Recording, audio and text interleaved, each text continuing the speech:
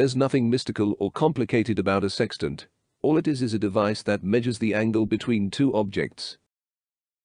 The sextant makes use of two mirrors. With this sextant, one of the mirrors, mirror A, the diagram, is half silvered, which allows some light to pass through. In navigating, you look at the horizon through this mirror. The other mirror, mirror B in the diagram, is attached to a movable arm. Light from an object, let's say the sun, reflects off this mirror.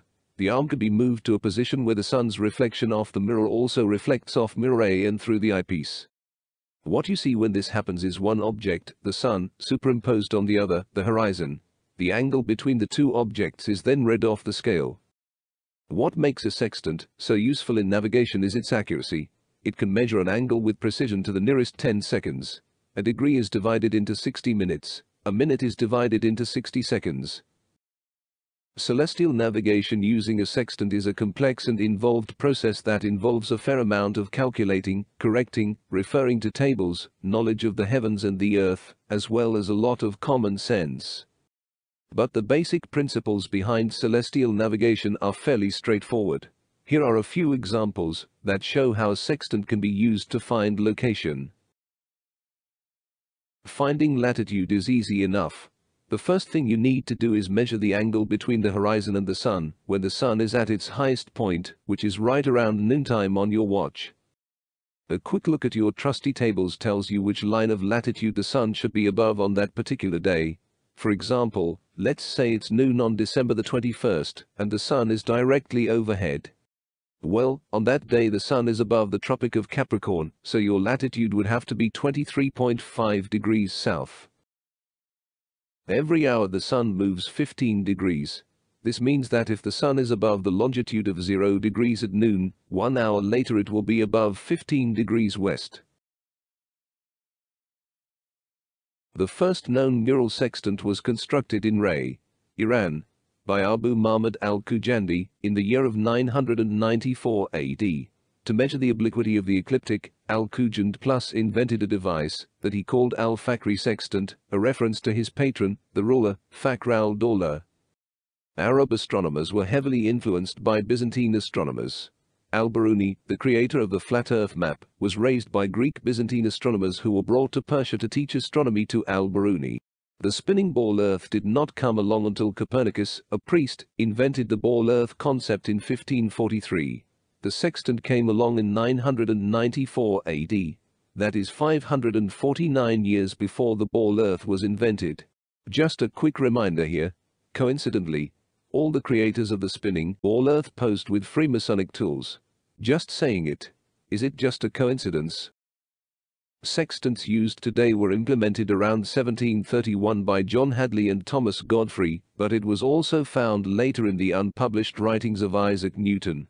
It can be considered just an upgrade of the model first created by the Arabs in 994 AD. Nowadays, adepts of the ball earth religion ignore the real history of the sextant. John Hadley created the modern sextant in 1731, which was based on the one that had been used for 737 years, which considered a flat, non-rotating Earth. Sextant could only work on a flat plane. Doesn't prove a sphere. The reason I brought it up is because I'm curious to know how it works on something flat. Triangulate yourself with the 3 different positions because they're crossing at 2 different points when you've only got 2. So you could be at either of these 2 locations, and when you get the 3rd, you've got an exact location.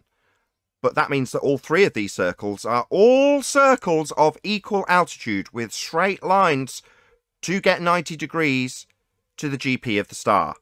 Well, this straight line here, and this straight line here, and this straight line here are necessitated to do the triangulation, meaning that all 3 of these circles are all circles on the same level plane.